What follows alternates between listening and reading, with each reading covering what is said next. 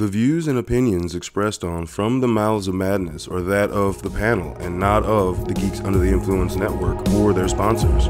Listeners, beware.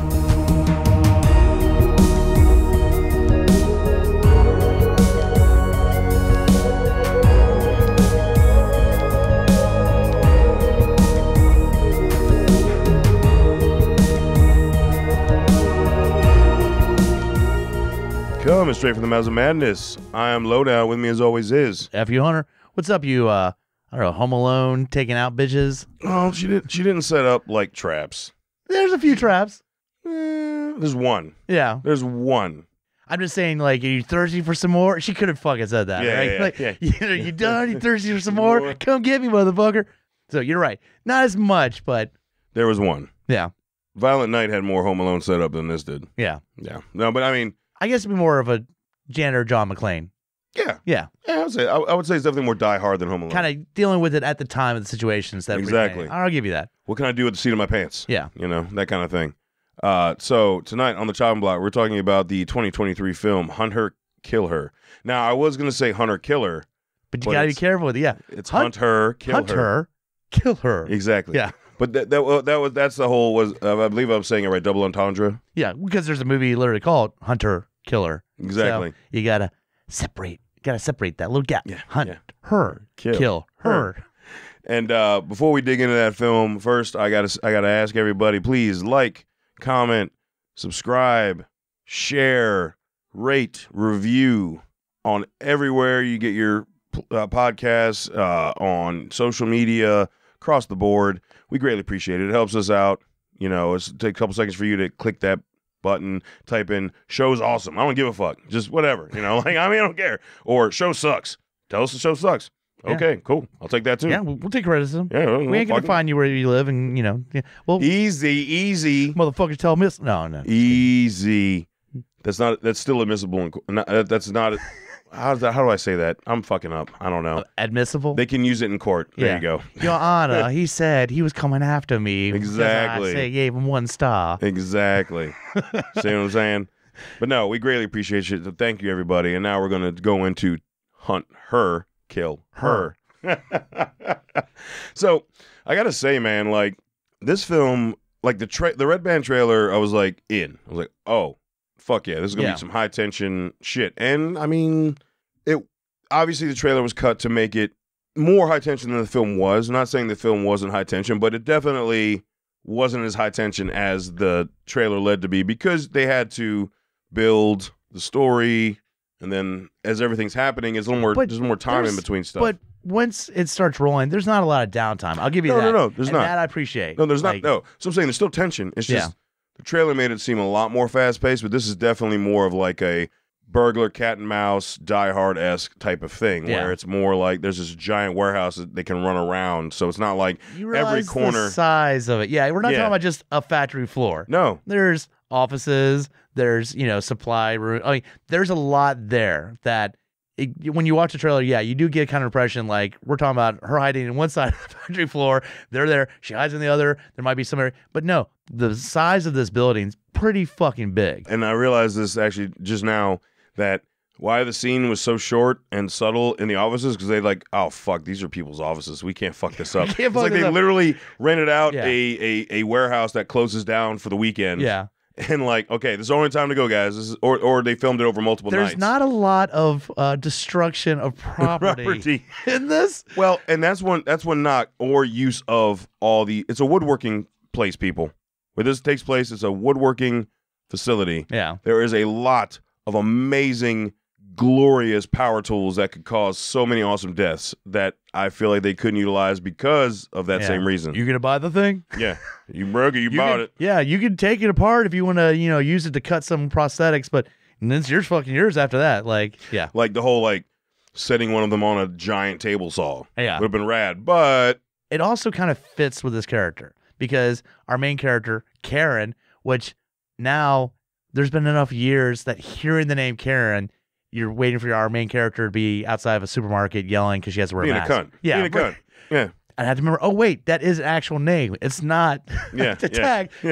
There are people with the name Karen. Yeah. But she's not of the action star, like, you know, she had years of training in the military and now is prepared for it. No, she is literally just like, I got this new fucking job where I'm cleaning this whole factory by myself. I'm in the place by myself. You got 8 hours, get the floors clean, shit Yeah. like that. So I think that kind of works with this kind of setup where she's not prepared for this. She's literally, there's times where she kind of lucks out on some kills. She is able to utilize what she knows, which is, oh, well, you put this chemical with this chemical, it could fuck some shit up. But we're not talking about like she was a former Navy SEAL who knew it. Everything was like even luck. John McClane was a cop. He had some training. Yeah. One of the things that really appealed to me about this movie is she doesn't have that action star background or body type or physique. She looks like physique, a normal. When she's running, woman. She's running like quote unquote normal. You know what I mean? Like average body build. It's not like even in your necks. That chick looked fit. Yeah. You know what I mean? Like she looked like I'm exactly. And even with that, she had training. Like she grew up. Like, you know. That's what I'm saying. She still had training. So it's like they use the archetype of had training, physicality matches the fact she had training. Yeah. This girl's like, I haven't had no training. I am a single mother. Like no. I mean, and it's a very basic premise, and is, you know. Well, I like how it unfolds. So the basic premise we get is single mother, daughter is apparently sick at the time and has a shitty neighbor watching her kid, but she needs to fucking work this shitty night shift. And it's a desperation. And you can pick up on the desperation because the neighbor is such a fucking bitch man. that God damn. I think under normal circumstances you would not have this person in charge of watching your child, but she has no choice. You're looking job. for anything. Yeah. And I need help. Right? Like, that's literally, what she's like, now, did you have her do this? She's like, I don't know. I think she fucking ate. Like, this is the worst fucking sitter ever. Terrible. She's like, did you? And the sitter had kids. She literally, can you check her temperature? She's like, really? Like, that's a hassle. And the sitter had kids. Yeah. Like, had her own kids. Yeah. But she gives fucking two a shit shits. bag. No, I'm pretty sure that was a statement on it. Like, that's how she treats her own kids. Yeah. She just is a shit bag. Yeah. Like, she's a shit person. Yeah. So it's like this is a terrible scenario, and she's just trying to clean up this entire first day on the job. wood shop. The guy that's showing her is kind of being shit. Like, literally. He got nice at the end, though. He got nice at the end, a little bit. But she takes a call while he's showing her stuff about her kid. She goes, I'm sorry, my kid's sick, so I'm just making sure. And he's like, you know, personal calls aren't a thing. Well, no, he did say that boss doesn't care about your personal time and, exactly. and, you know, blah, blah, blah. I'm like, God damn, dude, he's a sick kid. Yeah. The fuck? Like, just like a minute phone call. I'm not going to be late for bowling, am I? Maybe I'll get there and still have wings. Like, all he cares about is getting there for the wing special and playing and bowling. Yeah. That's all he cares about. And, yeah, I mean, she's literally the only person in this warehouse. And they show you the size of the place because you get a little montage of her starting cleaning. And you just see all these places, all these different internal roll-up doors to isolate places, right? And you get one scene as she's there, all the workers are just about done, but she goes in the bathroom to start before everybody's left, and she has an interaction with two of the employees right before they're about to leave, and they pretty much let you know they know her, and they fucking hate her. And now you know that she is in the middle of a divorce. Yep. She served papers to the dude, the ex, yeah, on the work site, and that's what they have a problem with. Yep. They're definitely this. It's a kind of a small town mentality of. Well, it's a small town, but I was gonna say of like, that's our buddy, and you fucked him over. No, it's like you disrespected him. Yeah. It wasn't even just like fucked him over by divorcing him. It was like you disrespected him by you showed up at his job, on the construction site and handed him papers. Where the one guy that's talking shit and he's up in her fucking face, and you're almost expecting him to fucking do something. Yeah. But as he walks away, she's started cleaning the bathroom, just hawks up and spits right on the fucking mirror, like fucking clean up my shit. Fucking gross. Yeah. Both of them were douchebags. But it kind of you feel for like she has a job that you really feel like is just out of desperation. It's like some way to make money. Some way to make money. Yeah. Her kid's with somebody that should not be in charge of her fucking kid. I would say in that marriage she wasn't working. Yeah. I feel like he was the main worker. She was doing the at home thing. So like she was like, I just need to get a fucking job. Yeah. They don't tell you that. That's just the feeling I got by like the fact she took just this job. Yeah. You know what I mean? Like I need to somehow support myself now because that asshole's out of the picture. Right? Yeah. There's no. It's just everything in the beginning of this movie is like her life is not awesome, and she's dealing with some shit, but she's trying to push herself through for her kid. Like, she's got to have this job. She's got to bring in money. Yeah, obviously, she talks about rent's running late. So this is out of desperation. Yeah. This is not like, Yeah, this 100%. this is a goal job. This is what I want. It's a janitor service at a factory in which she's in charge of the building that's fucking huge. Like, yeah. And it's like, lock all the doors. You're the only person in here. And then there's just a cleaning montage, again, showing you the size of the place. The last good scene in that film that has any positivity is when she's eating her lunch and she sees the note from her daughter. Yeah.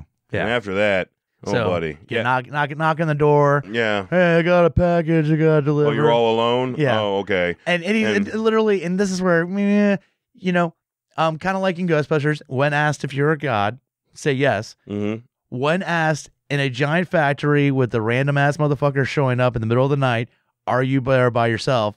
The answer positively without any pauses, nope, there's a bunch of motherfuckers in this building. But he wasn't random. He wasn't random. We learned that later on. But no, from the start, she answers, dude. yes, I'm by myself. Oh, wait, no, there's people there. But he already picks up, you just fucking lied to me. Well, I mean, there's people in the back. Yeah. No, he was the dude who clocked out when she was waiting for the dude to come grab her to show her job, and he like walked by her. Yeah. Like we saw him. That was the first person we saw besides her in the movie. Yeah. But like she didn't recognize him. But I'm just saying, like, right there, like, that's a question you should instantly answer as, nope, there's a bunch of people here. Like, she didn't help her case by saying, no, there's people in the back. But you could tell, and he could tell for sure, shit. Well, before that, she saw when she took the first time she took all the trash out, she saw a van. That van, yes. And like, if you they made a point to stare at the van. And I think you could almost see someone. You could see somebody moving in the van. But not in the passenger seat, but like in the back area. Yeah, you could see that. Yeah, okay. I know it wasn't crazy. I was like, there's shifting happening there. Yeah, you have something there. Which was very, very well done, right? I mean, that was a very well done shot just because it's like, it was subtle. It's not obvious. Mm-hmm. It's like, you have to stare with her and look at the van. So then you question, like, well, if you stare at something long enough, is your eyes fucking with you? Are you telling yourself, there's somebody there? Exactly. So, moving forward, the story ends up being like 5 motherfuckers. Well, 4 break in. 1 dude's standing guard outside. Yeah. They chain up all the fucking doors, and they're trying to kill her. Like, there is no explanation why they break into this place. They are trying to kill her. And they are like relentlessly trying to kill her. Yeah. I think we could go into some of the, so there is a lot of the cat and mouse and her running and the shit she has to go through from like hanging from things, running through fucking shelving and just to try to get away from them.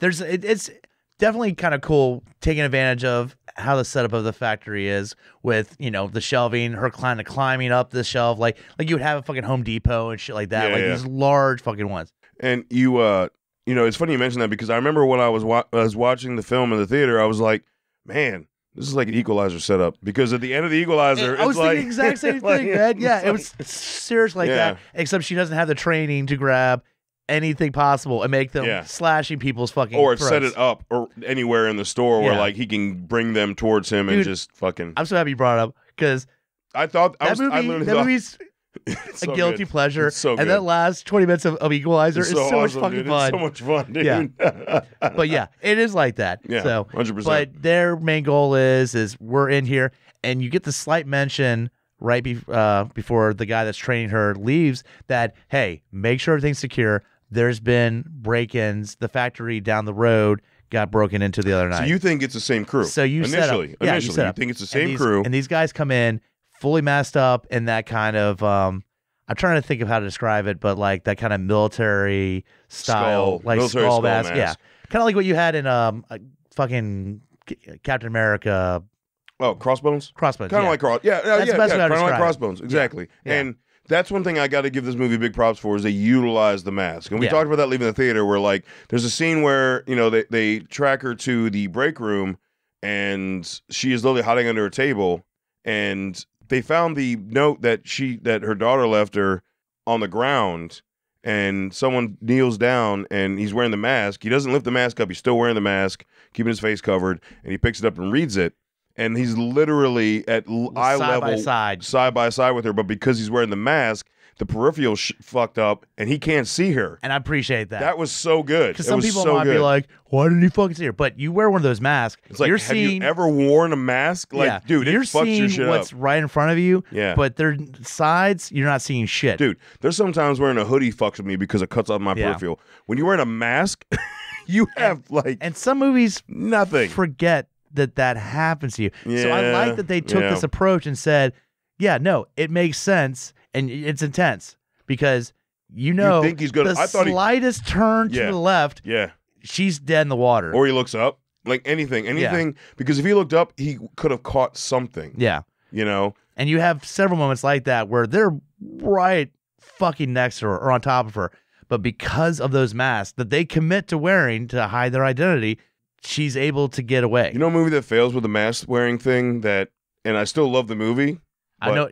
You're next. I was about to. It fails with that shit, and this is kind of a you're next, but in a factory. Yeah. I'll throw that out there. But I will say, your next failed with that whole aspect of the mask. Mm-hmm. Again, love the fucking film still. I forgave it because everything else about the movie is amazing. Yeah. But they did fail with that. There's a few things with your next and this that kind of match up. Yeah. You know, she tricks one of them using a wire. Okay. Can we talk about that death? Where not only did she trick him with a wire, and she had to double back. Remember, like because he figured it out. Well, he doesn't figure it out, but she wants him to chase him going one way down this. And he aisle. follows her the other. And he follows her another aisle. Yeah, but then she's like backs around. But you know one thing she's lucky about? She picked the guy of the certain height because if he's a little bit shorter, it takes the mask off. But she got that right where you want to get. Oh, and it was a deep slit right into the throat. Yeah. Oh my God. So. Like, not only is he bleeding out on his stomach, she fucking gets on his back and starts pumping the blood out of his throat. As if you had a juice box. As if you had a juice box and you were stomping it. She's juice boxing the fuck out of this dude and making sure he is bleeding out in such an efficient way where she is pushing down. She's again, literally like you had a juice box. You're pushing out all that juice. And you just see on the because you're looking at a bird's eye view down at her, and you just see blood splurting off to the right, like just every time she pumps. Oh man, that shit was hysterical. That was awesome. That was so good. And something I'll be honest, you don't really see. You see the kill, run away. She's like, "Nuh-uh, you're dead. Just in case you're gonna bleed out. Bleed out, motherfucker. Let's get this shit out fast." I love that scene, man. Like, I couldn't imagine being in that situation and like actually thinking to do that. Yeah, but that is so smart. That's what I'm saying. It's so smart. And again, she doesn't have any training. Like, when taking out a victim, make sure to push the blood. She's just like, I need to make sure this dude is not going to be a problem because he's a big guy. He might take a while to bleed, and she doesn't know how far in he cut his throat. So, yeah, push that shit out. Well, if anything, the first time she saw the squirt, it's like, oh, yeah, it's deep. Let's go. And that wasn't even the first death. The first death was with the fucking toilet. The fucking plunger. No. The first one is the dumbass motherfucker who she had the thing wrapped around her leg, and he's trying to pull her. She cuts it. He's right on the edge because then he falls down the stairs. Because that's right. She does her a la John McClane where he dies and she puts on his thing, That's right. Like, that's right. One of your guys has died. Broke his neck. Yeah. When, leave now. And, and almost like hoping that's going to work. And they're like, yeah, fuck it, it's one guy. Yeah. Like they know that she's by herself and they're like, you can try to talk about us leaving, but we're not fucking going. But I like that. She wrote on his fucking shirt, now I have a machine gun. No, I have a machine gun. Yeah, you're right. You're right. Yeah. I didn't even think of that. That is totally, No, you have the plunger motherfucker later on. Dude, that's shit. Oh, yeah. Oh, dude. Because I kept making that noise. Like, fucking... We were trying not to laugh so hard that they had to ruin it for. I know, because there was an old couple behind me. There was a few other people. And they were like cool. I felt like they would have been cool, but like, because she even mentioned like when like there's a ball kick. Yeah. And woman's like, yeah, like no, I'm okay. She's cool. Yeah. But I'm also like, I don't want to be too obnoxious. You don't know if they know what they're going into. Yeah. And then their Madness boys are in there fucking cheering on some cool deaths. I mean. We'll just throw it out there. Dude, that plunger death, I fucking cheered, and that fucking juice box death. Juice box death? Yeah. Was fucking... And that's the thing with this movie is that a lot of it's just what's around me at the time of shit happening. Dude, we get a scene later on where there's a reveal.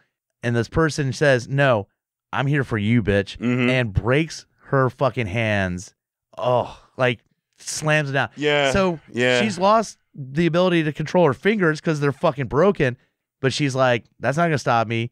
Fucking packing tape around a hammer.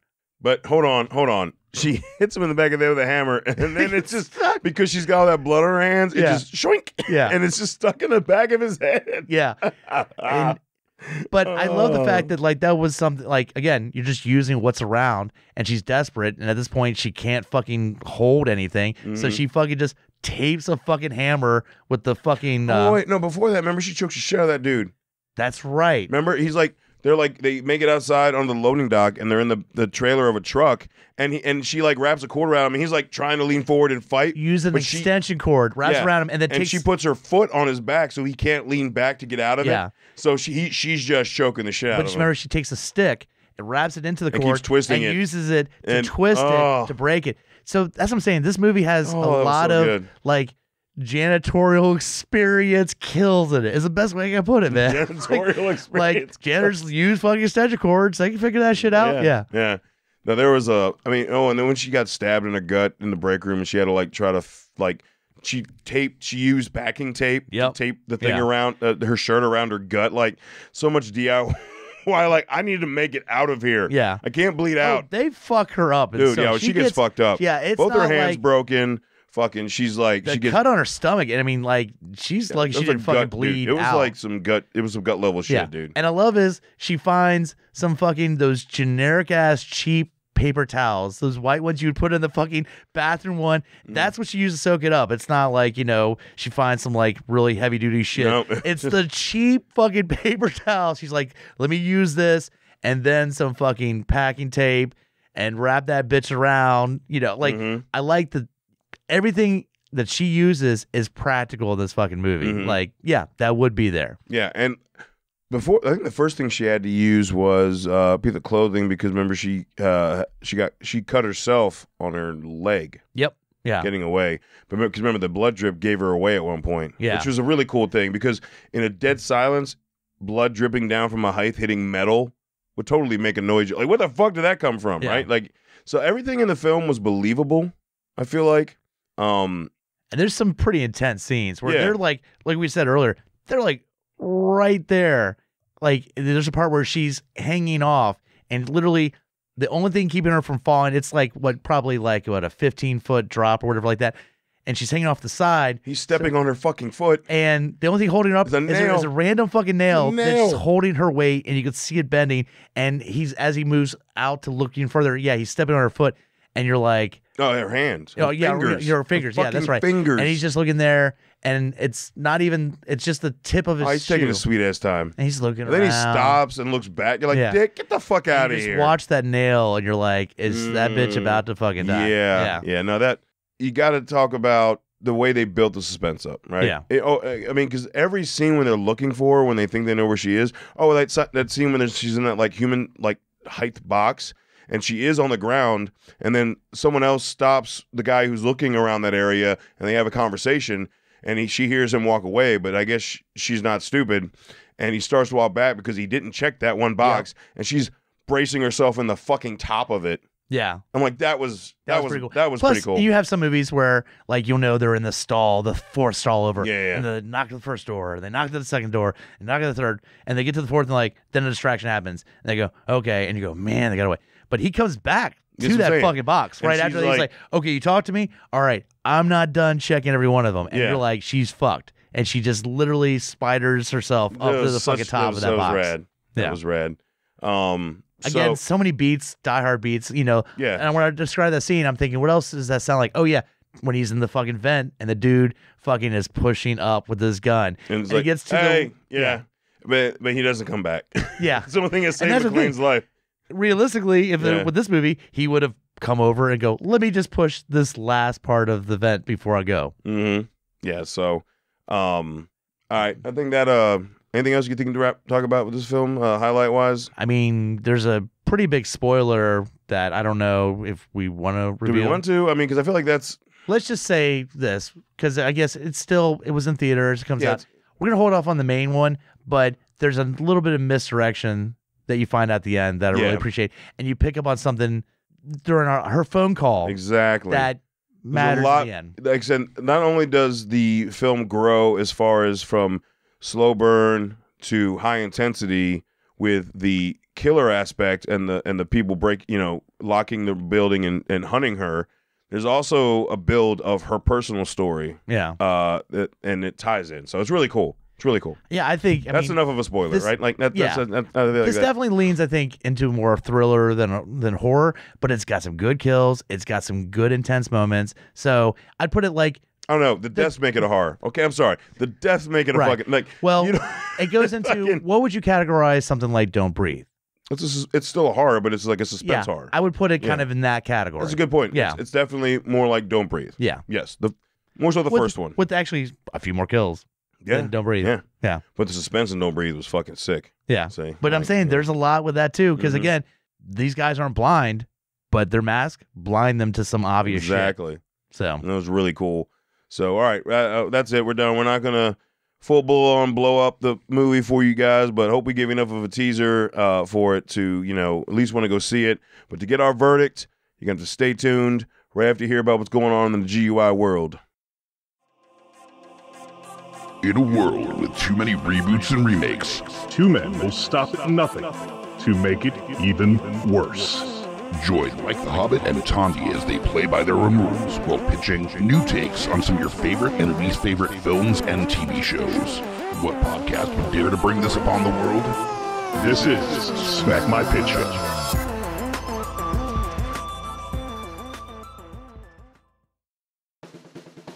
My name is Amy Bogard. And I'm Mike the Hobbit. And we are the hosts of Deeply Upsetting, where we use our expertise to answer your most upsetting hypothetical quandaries, such as, what non-winged animal deserves wings? And what body part deserves a secret mouth? Which cryptid is the worst roommate? These questions and more that plague you will be answered on Deeply Upsetting, available anywhere you get your podcasts and at GUIPodcast.com.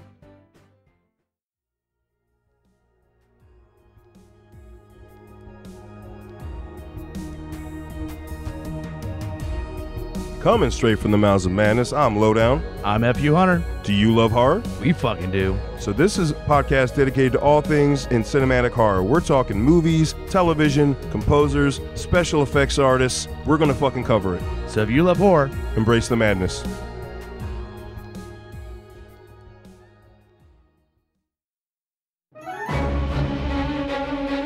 Hey guys, Scotty P here with Smash on your left.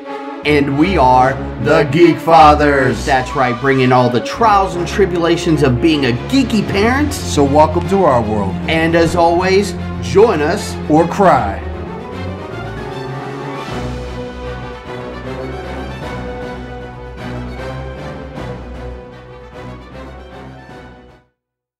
In a world of blockbuster movies, there's another dimension. The dimension of schlock cinema. Join us at Beautiful Disasters on a journey into the fringe territory of B-movie abandon. We review the flicks that are forgotten or underappreciated to give them a proper place in the annals of celluloid history. I'm the Groots. FU Hunter. Your guides at Beautiful Disasters. Come along with us for a fun ride. May the schlock be with you. All right, so I mean, it passed for me. Yeah. I enjoyed it. It was a fun romp, dude. It was good times. I'll probably pick it up. I think I want to show. Passes. And again, there's small things that you just don't even think about that they kind of put in this movie, like the juice boxing scene. Dude, oh my god, that's so good. That and the plunger, is just so good because remember he's like not dead and he's kicking the sink. Yeah, and then she's like fuck, and she's like punches shit out of him. It's fucking ridiculous. So this is something I'd want to show to other people. I would own it. Yeah, it's a fun movie. Like I could rewatch this movie. Like again, we put kind of some of those movies in that category of like get some people over. Yeah, this is one of those where they could, if they it has really some cared, good kills, but you can honestly everybody can sit and watch it, and it's a crisp like I think 140, 145. It was like right at 130, 128. It knows little intro and just start it up and just let it flow. And it knew how to end. Yeah. It actually landed on the ending. It was like, all right, that's it. That's so it. I definitely say it passes. Oh yeah, there's another. That's right. Because we literally did not give you not only the spoiler for the twist, but there's like another thing that's really fucked up when like someone's dude. Yep. Yeah, you need to watch it. It's because like I forgot about that, and that was like really hard to watch. That like, fucking, no, they did a great job with this. Oh, another example of what you could do with like little budget, one set. Yeah. They probably filmed it over a couple nights. It looks like they worked it out, renting this, or saying, "Hey, because it's all at night. It's all at night. It's like, hey, a la Clerks. For a month, can we come in here at night? We're not affecting your daily operations. We're not using the tools." Yep. Which at first, I remember walking out, I did say that was a waste of, because that final kill, Right. I was like, "Oh, there's a whole thing right there." Yeah. But like I'm actually not mad about it, but I'm like it's horror one in me. setting. We never go anywhere else besides the factory, and you know what? I didn't think it affected the movie in any way. And no, it was only because you're going from her perspective. She gets to her job, and it's from her. Mm-hmm.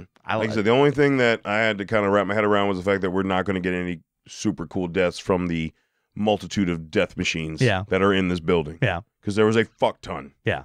Like, it's very taunting. My fucked up brain's like, oh, that, definitely that. Like, I'm just like, you can impale one of them with that, and that could definitely take off some body part. Yeah, yeah, exactly. So, especially as a scene where they turn for distraction, she turns a bunch on. And I'm like, oh, here we go. Yeah.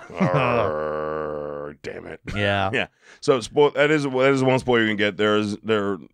Because obviously they're renting this. They don't own this business. Maybe they'll they'll make a sequel. It'll be Hunt Her, Kill Her to the Machinery.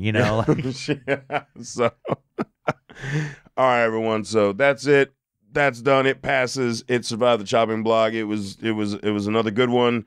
I'm hoping the rest of this year pans out like we've gotten so far this year. Seriously, because so far this year it's been good. Yeah, it's been solid. So until we talk to you again, embrace the madness.